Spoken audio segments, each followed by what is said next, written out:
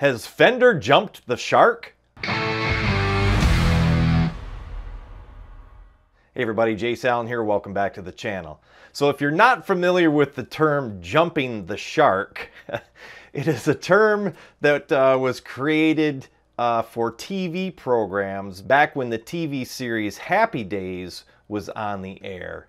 And the Happy Days TV program was getting low ratings, and so they decided to create an episode where the Fonz jumped a shark on skis, on water skis. And so the term evolved from that, and so anytime somebody is doing something sort of over the top to continue their ratings or to continue their success, it is often called jumping the shark.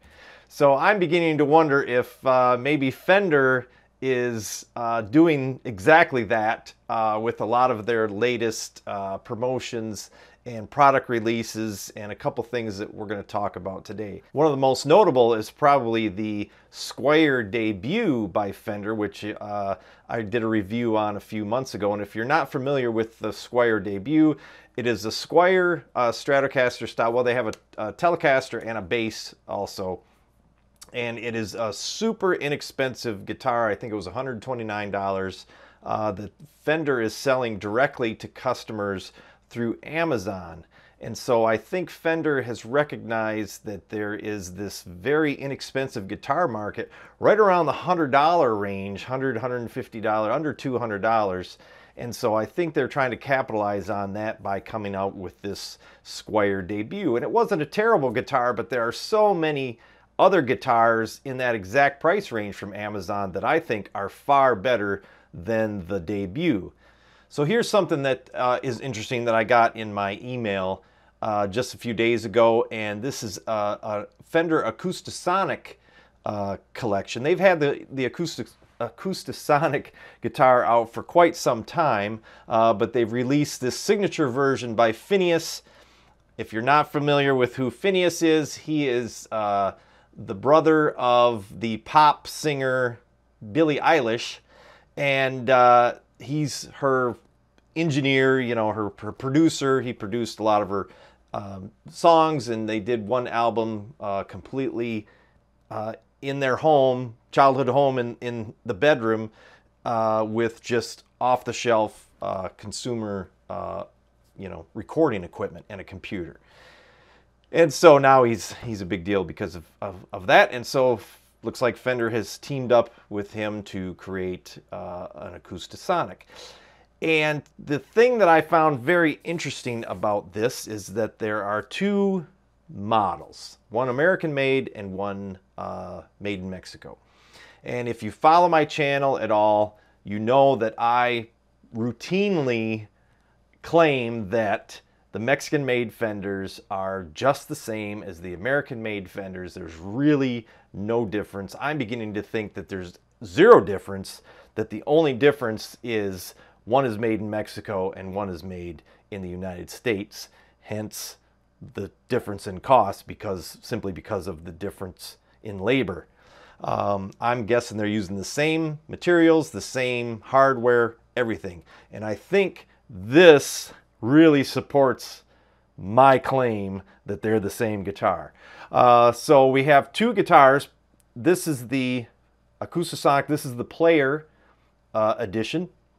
That's the one that's made in Mexico. And this is the American Acoustasonic. Right off the bat, I like the Mexican one better because I like the color of it. I don't like the pure white. But other than that, there's not a lot of difference between these two just looking at them. And so you take a look at the specs on these guitars, and you come to find out that the body is mahogany. It's got a solid Sitka spruce top on it, polyester finish.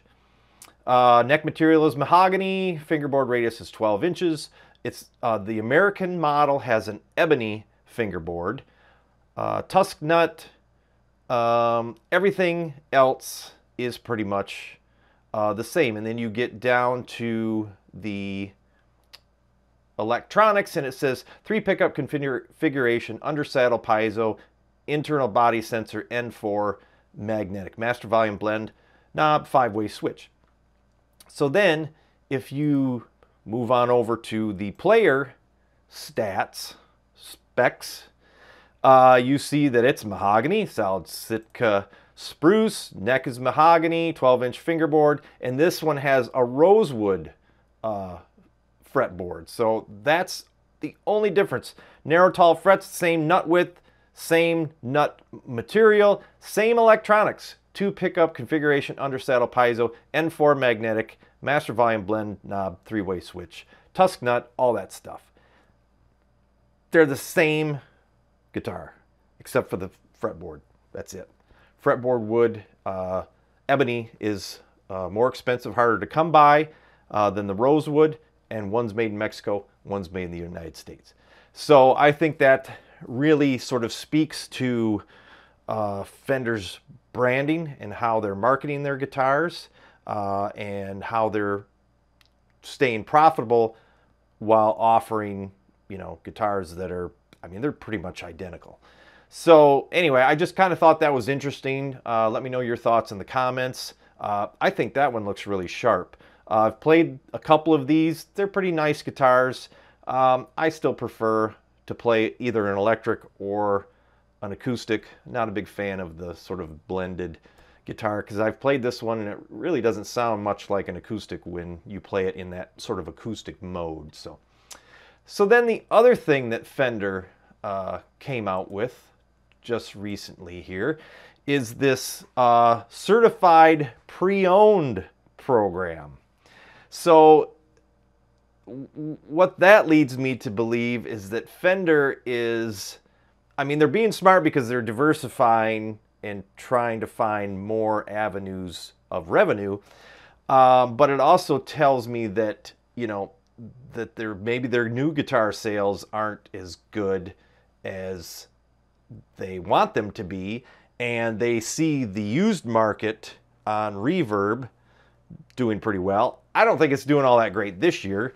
Prices are pretty low, but so they've sort of jumped into the used market. They're calling it certified pre-owned, like a car. And what they're doing, I'm not sure exactly where they're getting these secondhand guitars. Maybe they're returns, maybe who knows what. And so they've created a Reverb page where you can go and buy these certified pre-owned instruments. And what they do is they get them in and they refurbish them and they do setup, it looks like, and everything. And they're calling them more affordable. So if you go to their pre-owned shop and you look at something, say like the American Vintage 2, which I think is a gorgeous guitar. They're kind of modeled after, this one's modeled after the 1961 Stratocaster. It's got the clay fret dots and the little cutout here where the truss rod access is, and it's the truss rod that looks like a giant Phillips head on it. At least the originals do. I don't know if this one does.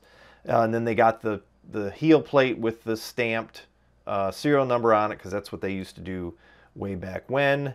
And beautiful guitar. So if you search for that model, and they're saying that the original price for this guitar is around $2,300, and theirs is about $1,950. So you're getting what, $350 off, which isn't bad, and free shipping. But if you just kind of search through Reverb's, you know, listings here, you can see one for $1,600. I'm not sure what and 75 shipping, so that's reasonable. So it's $1,675. They're saying this is in excellent condition, and it looks like it comes with a case. I don't know if the Fender pre-owned come with a case. Doesn't look like it. So here you can still get a decent, you know, a decent guitar for quite a bit less than brand new, just by buying from, you know, an independent vendor on reverb. But Fender thinks that they're going to be able to compete, and I think they think that they're adding value by calling it certified pre-owned. You get a 1-year warranty on it, 30-day return. So I guess that's a great way to get into a new Fender without paying new Fender prices. So anyway, I just wanted to touch on that. I thought that was interesting, some interesting news coming out of Fender. So let me know what you think in the comments, and if you haven't subscribed already, please consider doing so. It really helps out the channel. I'm Jace Allen. Thanks for tuning in. We'll see you next time.